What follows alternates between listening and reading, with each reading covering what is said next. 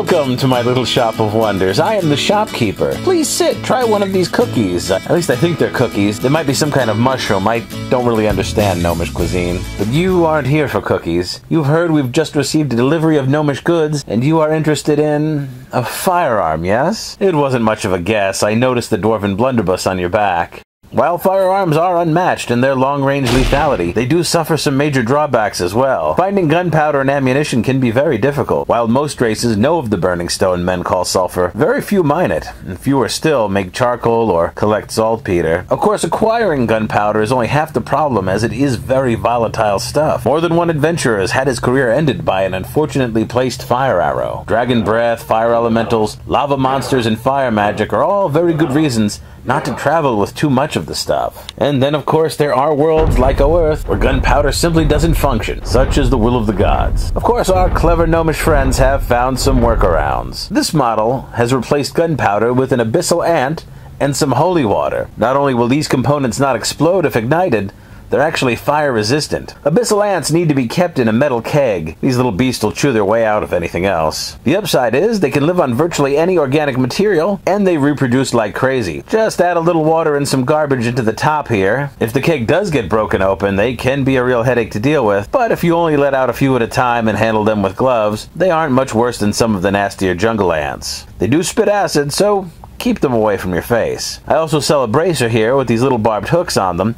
You can place 8 ants on the hooks, just be sure to pierce them through the thorax or they will free themselves. The gun can fire 8 times off a single flask of holy water. Of course, the trade-off is holy water isn't very cheap, so this gun costs about 3 gold to fire per shot, and that's not counting the cost of the ammunition. It's a simple device, really. You take one of the ants and you drop it down the barrel. It won't go all the way down on its own, so you need to drop your musket ball in right after it.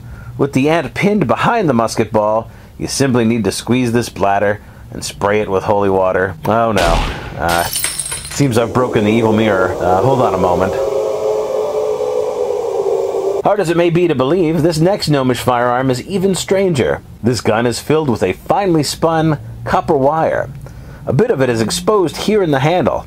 One simply places a steel or iron ball in here, and then you cast Shocking Grasp on the handle, and the ball is away with deadly speed. This gun is strangely quiet. Detect magic reveals no enchantment, but obviously the gnomes have done something to conceal their magic. The gnomish alchemist who fashions these weapons swears they're powered by magma or maggots. I don't believe him. But here's a gnomish invention I do understand. It's called a shield barrow, and it's very clever. It's a perfectly functional heater shield, but up here at the top and the back are a pair of clamps through which you can stick some green branches or torches or bones or what have you. And the shield barrow also has this wheel which you can attach at the bottom with this pin. And now your shield is a wheelbarrow. If you need to move an injured companion, or build earthen fortifications, or clear rubble after a cave-in, or move bodies after a battle, you'd be amazed at how often adventurers want for a wheelbarrow, but understandably don't want to carry one into a dungeon with them. I think this is going to be a big seller if people can just get past the goofy name. Well, you've finished your cookie, and